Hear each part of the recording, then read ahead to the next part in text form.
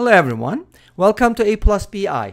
This channel is all about complex numbers, and in this video we're going to be solving a problem with absolute values. So we have the absolute value of z over z plus I, and we're going to find the values of z, or the set of z values, such that this equation is true. So I'll be presenting two methods, and I just want to warn you ahead of time that one of the methods will be a little painful, and we might end up making it incomplete for that reason. Okay, so why torture ourselves? But I still want to show you, because solving a problem in different methods or ways, in my opinion, is a really good enriching experience. Anyway, some people don't like it. Well, let's just get it done in 30 seconds. That's not the point. Anyways, so set z equal to x plus yi, and then plug it in here and here. So you're going to get x plus yi, and then divided by x plus yi plus I. You're going to take the absolute value of the whole thing and set it equal to 1.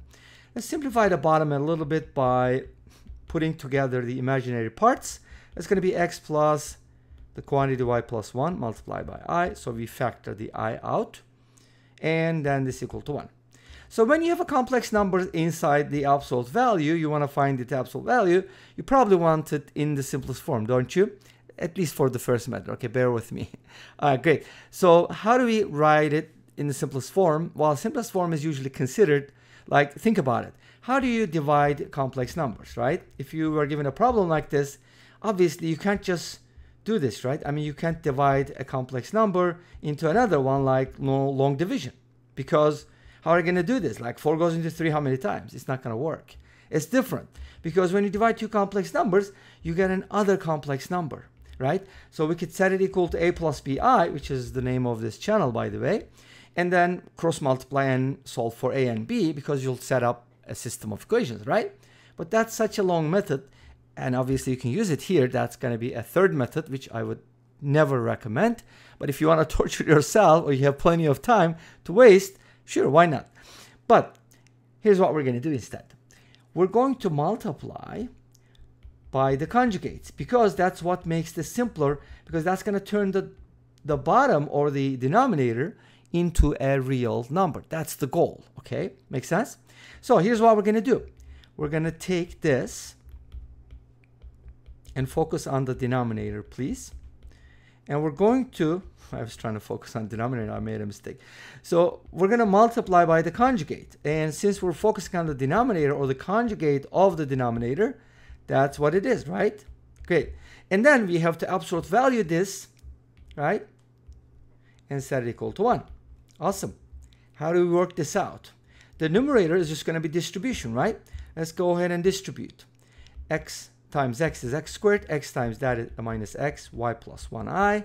And then yi and x will be xyi. And when you multiply yi by this, notice that I squared is going to give you negative 1. So the negative will be negated, which is going to give you a positive sign. Yay, y times y plus 1. And then the whole thing is divided by the denominator, which becomes the sum of two squares. Remember, when you multiply a plus bi, and if you are not familiar with this, go ahead and check out my lecture videos. I made 9 lecture videos, I think, which is going over basics of complex numbers, including the absolute value and all that other stuff. And let me know if anything else regarding complex numbers can be made. You know, just let me know. Anyways, so the denominator becomes a sum of two squares, not difference, because of the I. And now we have to absolute value this and set it equal to 1. You see, this is what I meant by this is going to get complicated. But don't worry, we're going to progress a little bit more and then see where that goes. Now, I kind of need to separate the real part from the imaginary part. So let's go ahead and put these two guys together. And if you want, you can go ahead and actually expand everything. So this is going to become x squared plus y squared plus y. And of course, that'll be divided by the denominator. So we're going to split it up into two fractions so that we can absolute value easily. And then the imaginary part is going to be xy minus, if you distribute that, you're going to get x minus xy minus x. Since the whole thing is the coefficient of y, I can just distribute the minus sign, right? And then divide it by x squared plus y plus 1 squared again. I could also distribute the denominator, but that's probably for the next step.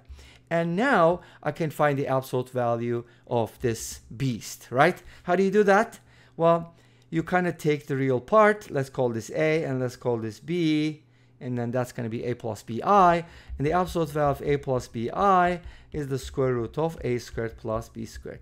And by the way, this is A plus BI times A minus BI inside the radical. In other words, if you multiply a complex number and its conjugate and square root it, you get the absolute value. Or if you square both sides, you'll get something else.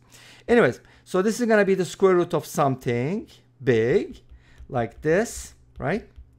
And then I'm going to write the bottom. And again, at some point, you could expand it, right? The denominator. And then the other guy is going to be squared as well. So it's going to look like this. How nice, right? And then we're going to square this, add them up and square root it, and that's going to equal 1, which means the expression inside the radical will be 1. Obviously, how do you square something like this? You can go ahead and square this, right? And then add this squared. Each has 3 terms, and then divide it by the common denominator, and you can expand it later if you want. And since I already took squares on both sides, this is going to equal that.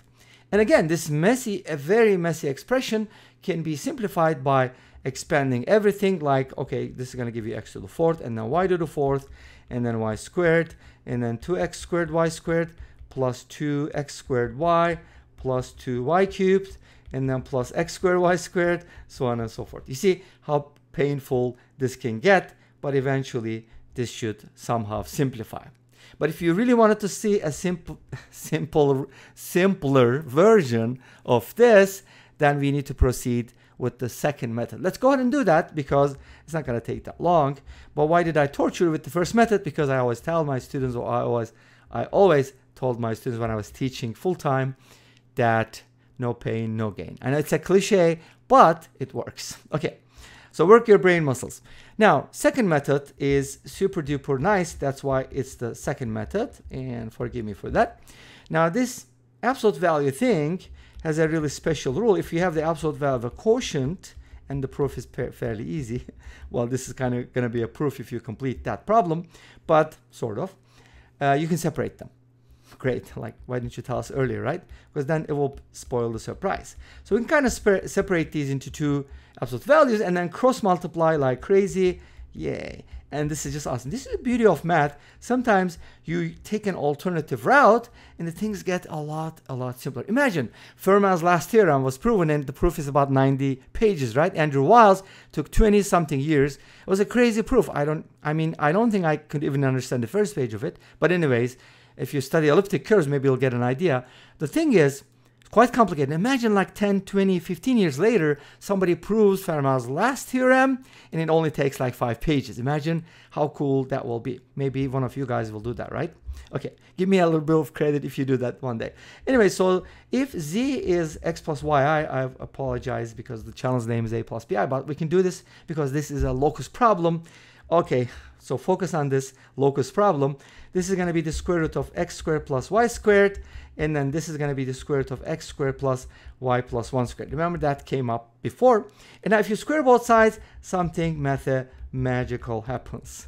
Guess what that is? X squared disappears. Great, awesome. That's what is so great about the second method, that not only that, but more terms will disappear, and actually y squared also disappears. No more squares. Okay, go away.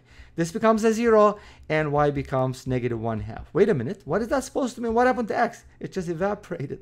Okay, this means that all the complex numbers that satisfy our very equation are going to lie on a horizontal line because they have imaginary part -1/2.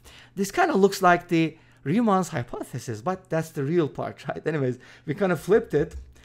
By the way, I didn't mean to, but hopefully, anyways, I don't know. I just stopped talking about this -1/2 because I'm not going to be able to stop. And this basically gives us all the solutions. And this brings us to the end of this video. Thanks for watching. I hope you enjoyed it. Please let me know. Don't forget to comment, like, and subscribe. I'll see you next time with another video. Until then, be safe, take care, and bye-bye.